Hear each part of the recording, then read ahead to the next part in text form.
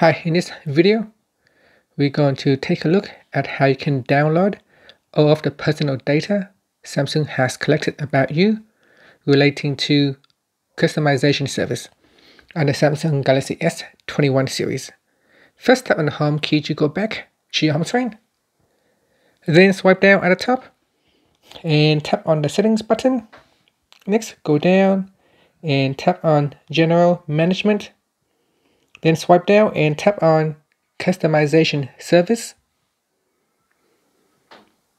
Now, once you tap on that, it will go to Customize Apps. So you want to tap on the back key at the top to go back to the Customization Service menu. In here, tap on Download Your Data. And then tap on Download. Now you need to put in your Samsung account password and email to download the data. So put in the password and tap on the download button.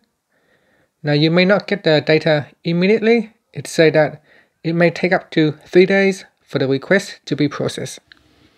And once you tap on that, it will say download requested at a date and a time. And that's it. Finally, you can tap on the home key to go back to your home screen.